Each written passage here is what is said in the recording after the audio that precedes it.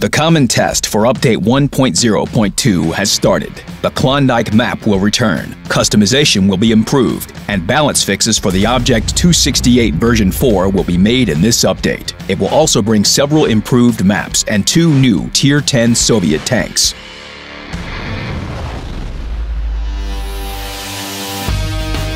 After Update 9.22, tanks covered by canvas appeared in World of Tanks. There were neither their names nor their technical characteristics. Now it's time to break cover. The K-91 and Object 277 join the common test. The K-91 is the crown of the branch of Soviet medium tanks with a rear-mounted turret. In terms of characteristics, it's a successor of the Object 416. It has thin hull and turret armor, poor gun depression angles, decent speed for a Soviet medium tank, and a very interesting gun. Its damage per shot is 320, not much for a Tier 10 tank, but this is well compensated for with its other gun characteristics: accuracy, aiming time, and more importantly, excellent damage per minute. Another of its advantages is good concealment for its type. Characteristics say that the K-91's role in the battle is support. It should play from the second, or even better, from the third line of attack. The Object 430 version 2 was rebalanced in the same way as the development of the Object 416. It lost some armor but received higher damage per minute. Another new Soviet tank is the Object 277.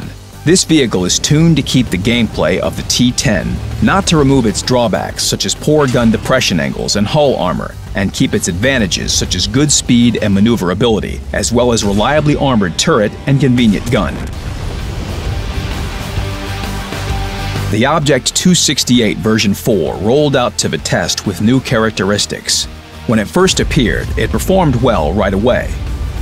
And it's not surprising because the best players were the first to get it. So it was too early to make conclusions. With time, its performance dropped a little, but it was still too high compared to other vehicles of the same tier and type. The improvements are aimed at bringing the general combat effectiveness of the object down to normal, while keeping the main features of this vehicle: excellent maneuverability and mobility, strong armor, and high reverse speed. What exactly its characteristics will be in Update 1.0.2 is still an open question. The decision will be made based on the common test results. Now, let's talk maps. You can try out 4 improved maps on the common test. These changes were added on the basis of statistics and player feedback. On Malinovka, the team's spawn points were moved farther away from each other. The bushes on the balcony now grow in a different way, and the terrain was changed slightly. Now it's more convenient to spot enemies from here. The church under the hill was turned, and a lowland was added there. A shoot-through from the swamp to the ascent appeared. In general, these changes are aimed at strengthening the team playing from the northern base.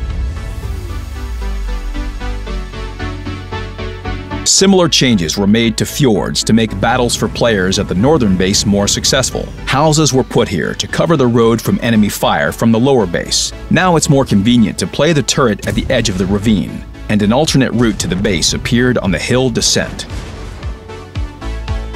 Erlenberg received its share of changes as well. The biggest changes were made in the castle area. Defending it is now more difficult. The position on the bank was improved. Now it's more convenient to shoot at the area behind the castle from here. A rock was put on the left flank to provide cover during an attack. Mountain Pass.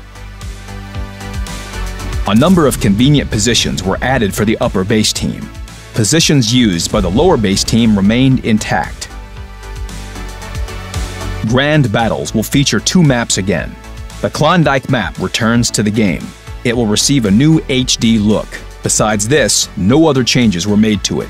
The gameplay on this map will remain the same. The customization system was also improved on the common test. Players were saying that it was hard to imagine how the vehicle would look in the game when painting it. The appearance of the new garage should solve this problem. Lighting has been set so that colors display more like they will appear in battle.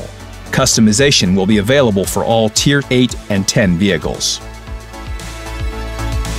That's all for now. Join the common test, battle, and remember to leave your feedback. We're making the game together.